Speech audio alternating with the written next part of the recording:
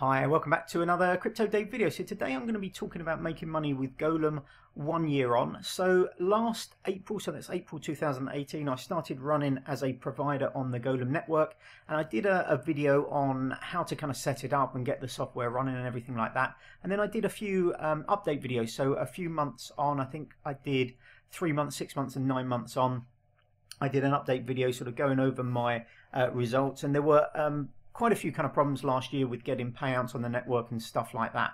And now most of those have been addressed, so everything's running relatively smoothly now. But I haven't done an update since the end of the year, and a few people have messaged me and said, was I still running as a provider? What's happening with the kind of network? Could I give another update? So this is going to be my final kind of update. It's a sort of like, this is 1 year on, not just the figures, but also I'm going to talk about just very briefly what is Golem if you don't know, how to run as a provider, the progress really of the kind of software and the project over the last year. I'll go through my real world results, so in terms of GNT earned and dollar values, and then we'll talk about is it worth setting up and running. So for those of you who don't know Golem, it was originally an ICO. It was one of the, it was quite an early ICO. They raised, I think, somewhere in the region of $8.5 million. And the idea behind it is to set up a distributed, decentralized supercomputer. So in effect, what that means is that you download a piece of software onto your machine, you set it up, and then you say how much of your CPU and kind of RAM and disk space you want to donate or sort of dedicate to running Golem. And then what happens is that there are requesters on the network, so these are people that want work doing. So everybody sets up this kind of software, and it sits there waiting for jobs to come in. Now the original use case, and it's the only one still over a year later, it's the only one that's running on the network still, is a Blender rendering. So this is a 3D sort of a piece of software that renders 3D images for still images and also kind of for videos, and obviously it's quite CPU intensive or GPU intensive.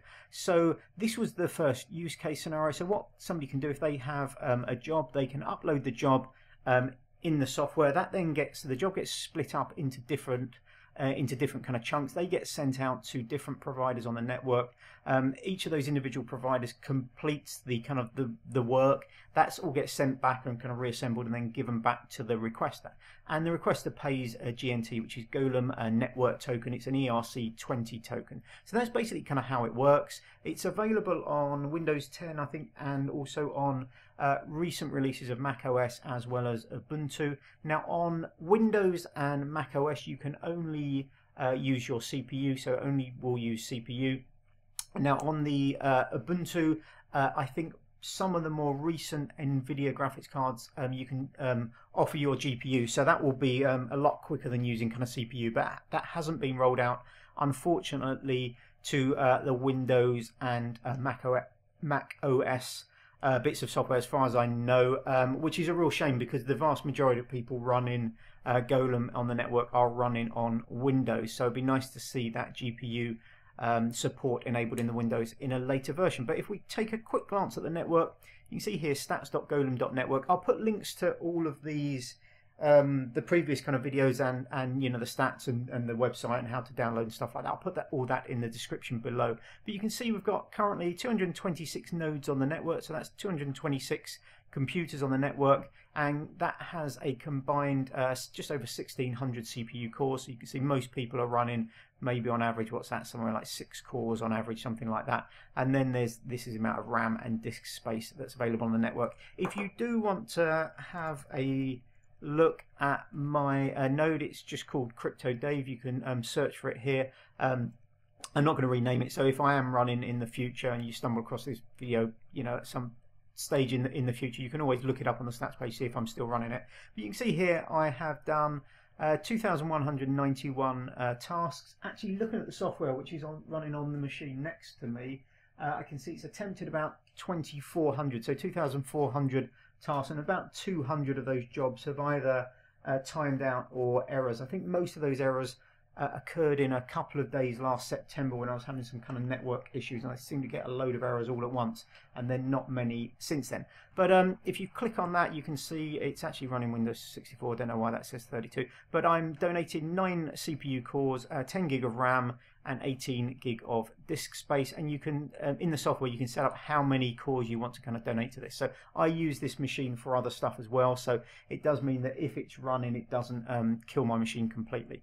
But you can have a look at the stats on the network here. You can have a look at each of the different individual nodes. You can see most people running the latest version 0.19.2, few people on the 0.19.1 and 0 versions. But anyway, let's have a look at the progress over the last year. So here's my real world figures. So I've actually been running for just over 400 days, but for a period last year, last autumn, I managed to check, I'm not quite sure what happened, but I managed to check the run as a requester only, so I wasn't being sent jobs for probably best part of about a month. So I think it's probably around 380 days that I've been running. It might be out by a few days, but nothing dramatic. So the total earned over that period, over those 380 days, 533 GNT. So that's 1.4 GNT a day. And now at today's price, so this was the price at midnight last night, it was worth just over 9 cents, 9.1 something cents. So that's a grand total of $48.52 over those 380 days, or about 13 cents a day. So very, very little, basically, due to the price of a GNT. Now, at its all-time high price, according to CoinMarketCap, was around $1.15. That would have been about $613 for the year, or about $1.61 per day. So at its all-time high, it would probably have been paying for the electricity for running that machine. Now, this is a machine that I have running 24/7 anyway, because it has some staking wallets and other stuff on it.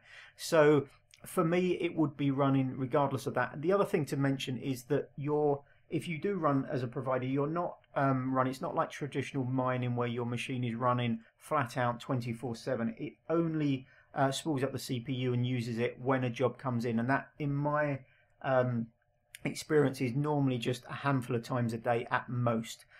So the other thing I should also say is that this is not a consistent 1.4 GNT a day. It's not like every day you get roughly 1.5 GNT. There can be days, if not weeks, between jobs sometimes, and then you might get a load of jobs all in one day. Now, if you are running it and you don't get jobs for a while, what I tend to find is if I shut down the software, open it up again, it prompts more jobs to come in. So I don't know whether you get new nodes that sort of like connect to the network get promoted to the top of the queue, but a lot of people have noted it in the past, and it does seem to be true for me. So if I ever have issues with, I look at the software and I see, I haven't received a job for 3 or 4 days, then if I just close it down and start it up again, then I will generally get jobs within the next sort of quarter of an hour or half an hour. So as I said, if we went back to our all-time high price of around $1.15, it would be $1.61 a day, $612 a year, which would, as I say, for most people would pay for the electricity costs, anything like that for the machine they were running on. And then the other thing you can look at, and this is in no ways set in stone. I'm not saying that the price will go back to its all-time high even, let alone more than that. But I think depending on use cases, if we can get a lot more use cases out of the kind of door and stuff like that, I don't see any reason why in a few years' time we couldn't have a GNT value of somewhere around $10. If it was around $10 and you kept hold of your coins, and that would have been $5,330 for the year, or around $14 a day, which I think for vast majority of people would allow them to kind of keep a machine running. Now, I'm not saying, it's not financial advice, I'm not saying that the price will go up. This is really down to use cases. So at the moment, it's just Blender renderings. There was an article, I think a couple of days ago, about some kind of deal being done with a gaming company where they would be using or making available the Golem Network to people to kind of render scenes for games and other bits of software for games. But I think really until we get into kind of artificial intelligence and other sort of distributed computing use cases, which are far broader than just 3D rendering, I don't think we're going to get anywhere near these kind of prices. So it'll be interesting to see what happens, I think, over the next year. As I mentioned, I'm running this software on a machine which I have running 24/7 anyway, so I don't do it really for the money. There's no point doing it kind of like revenue wise, but I like to support the network. It's a project that I really like. I wish it well. I hope it does well. I really hope we can get some additional kind of use cases onto the platform. My worry is that, it's been well over a year of running the kind of beta software. It took a large amount of time, best part of 9 months before the payouts were sorted, and we've had no indication of any real kind of progress. It's been a year of basically getting the software to where it should have been, I think, a year ago when it kind of launched. The NVIDIA GPU stuff, which was launched on Ubuntu, is nice, but as I said, the vast majority of people, if you go through the stats page, are running it on Windows, so it's not necessarily that big a deal. So I think the next big things are they need to get GPU support into the software for Windows users, and then we really desperately need some new use cases. So if that can be done, I think it can do some great stuff, but there's no guarantees this will ever kind of come to fruition. I hope that it will, but I don't have any great kind of hopes or any insider information or anything like that about what's going on. Anyway, that's it for this video. Let me know if you have been running Golem as a provider as well. Let me know why you're doing, if your results have been broadly similar to mine, or if they've been dramatically different. I'd be really interested to know what other people's results have been over the last kind of year or so. Let me know if you're considering kind of running it. As I said, I'm keeping hold of my kind of like G&T. They're not really kind of worth a huge amount. So, I'm happy to kind of keep hold of those and then see what the kind of use cases going forward are. But thanks very much for watching. As always, ask me any questions in the comments below, and hopefully I will see you on the next video. Have a great day. Bye-bye.